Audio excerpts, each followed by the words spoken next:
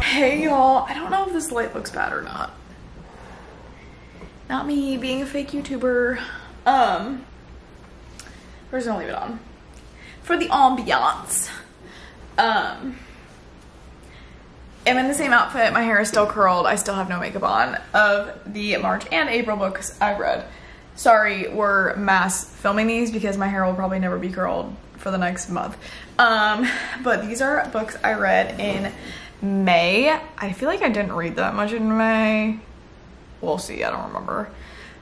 I started out with Lock Every Door by Riley Sager. I gave this one 3 stars. I don't even remember what this was about. Let me read. Oh, this one, okay, this one was crazy. Okay, I didn't love the ending and that's why I gave it 3 stars, but the writing in it was incredible. So basically this girl is like desperate for money and she gets told that she needs to like house watch this apartment and she gets paid for it, and they give it to you in cash.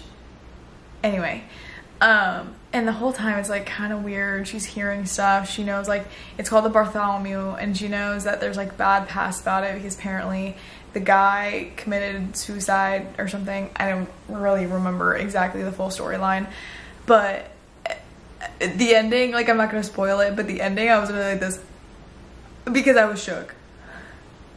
Not the ending, but like the twist ending. It was good. Then I read Crown of Midnight, which is Throne of Glass #2, which this took me 2 months to read. I am struggling to read Throne of Glass. I gave this one 4 stars. It was good. I think I'm just like, I'm not attached to any character at the moment. So I'm like, are we gonna do anything? No, cool. Then I read A Touch of Chaos, Hades, Times for Symphony, because I think that those books just came out. I gave it 2 stars. Honestly, I thought that the first 3 were the better. Like, the first one is the best, and the other 2 are kind of fine. The last one was not very good. Then I read Vicious Lost Boys, the one, two, like first, second, and third one, which is The Never King, The Dark One, and The Vicious Darling. Very confused by it because it's basically like a retelling of Peter Pan and like the Lost Boys, but these girls get kidnapped. You know, I don't know. I can't really tell you what was going on half the time, but it was a book to read. I gave the first one 3 stars, I gave the second one 2 stars, and I gave the last one 1 star. Then I read We Were Never Here, which, what was this about? Oh, this one was crazy, okay? So basically, this girl and her best friend go on a trip. Someone gets killed. Then they go on another trip, someone gets killed by them. And then they're like, oh, we got to hide this, whatever. And then they're like basically running for their lives, I feel like. I don't know, it wasn't anything great. I gave it 3 stars. Then I read Gilded. It was horrible. I gave it 1 star. Did not enjoy. Then I read Ice Planet Barbarians because everybody was like, they're so bad, but they're so good, I need to know. So I was like, oh, I'll give the first one a shot. Whatever. Ice Planet Barbarians was not very good. It was a 2-star read. Then I read King of Wrath. Dead.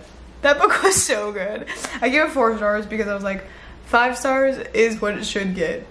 But I'm holding out that another boy in this series might catch my heart the way Dante did.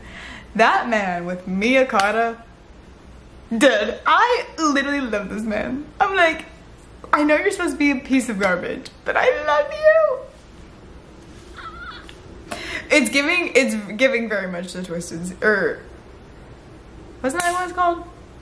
Twisted Fate? Twisted Series? Is that wrong? Twisted Series. That was correct. Okay, cool. Anyway, moving on. 4 stars, should be 5, but we're saving 5 for later, okay? Then I read